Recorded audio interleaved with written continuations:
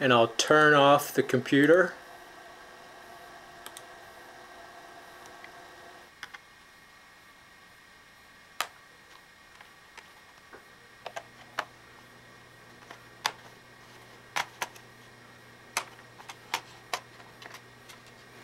I'm going to use a 960 gig Sandisk SSD. Okay, I needed to use one of these precision screwdrivers because the screws are real small.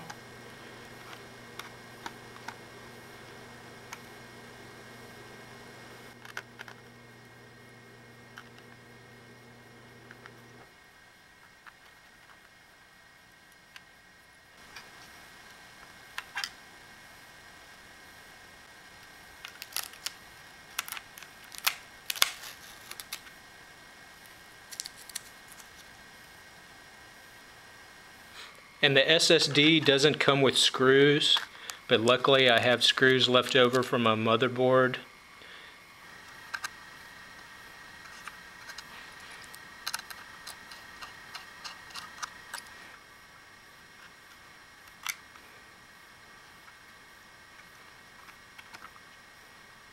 Okay, I'm having clearance issues with the screw heads. The thing won't fit in there, so I'm going to remove one screw.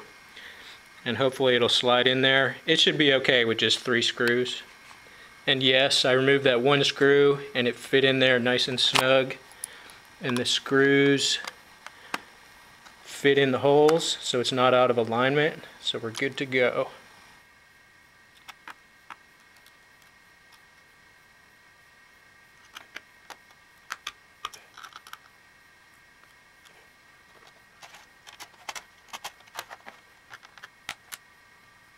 And now I'll turn it on for the first time.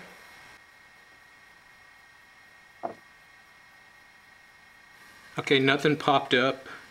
So I'll go down here and click Disk Management. And a dialog pops up. It says I must initialize the disk. Gives me a choice. And from what I've read, since this is under 2.2 gigabytes, I should go with MBR. Master boot record.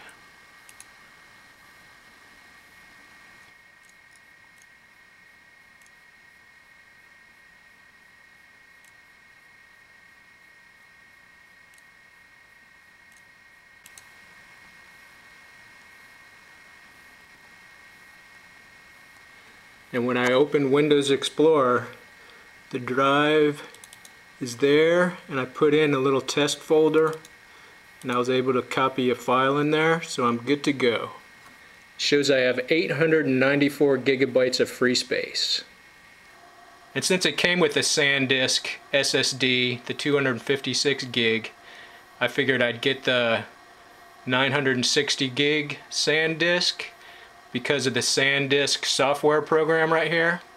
So I can check the status on each drive. And I also just created a taskbar button, so when I click on it, it opens up straight to the drive. Thanks for watching, everybody.